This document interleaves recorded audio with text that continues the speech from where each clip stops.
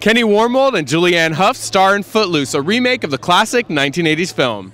At any moment, the all-star cast and guest celebrities will be walking down the carpet. Here's what they have to say.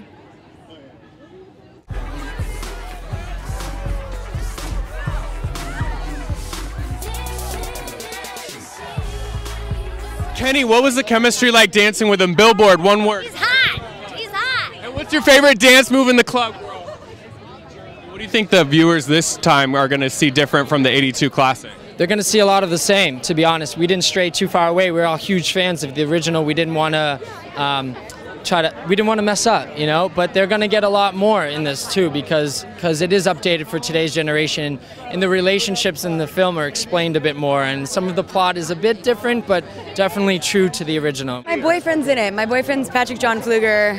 Call me terrible. I cannot remember his character name right now. Let me see what you learned. Can I see something that you learned from Kenny? Something that I learned. You guys are gonna really make me dance. Absolutely. I'm trying to look cool. You gotta do just a little step with it. It's Footloose, and everybody loves Footloose, which makes people a little bit nervous. You know, you're going, okay, how are you gonna remake a classic like that? But once I read the script and I got a chance to meet Craig Brewer beforehand and really sort of hear his passion and his vision and how much he's a fan of the original. It was an easy choice. I just absolutely love being a part of it. I got to play a really fun role. Instead of doing the dancing, I got to yell profanity and blow things up. So I'm not mad at it. I'm not mad at it. My friends weren't surprised.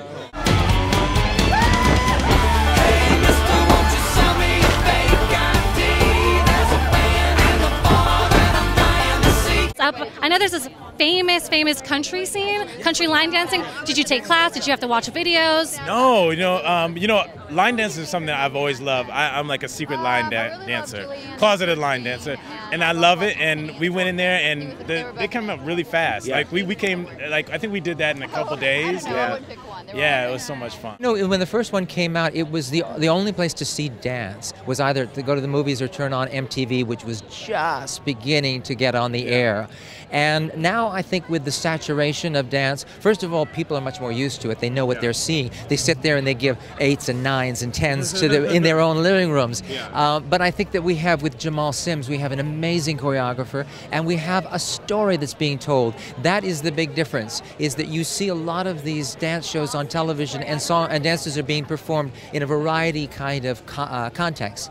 Here they serve a story, and I think that people will come for the story, and along the way they'll get the dances. The best. What am I most excited about in the new film? I think definitely the dancing. I mean, Julianne is incredible, and Kenny is a phenomenal dancer. Thank you for coming. Hey, thanks for having me. Yay. I got my tickets. Thank you so much. All right, I'll see you right side.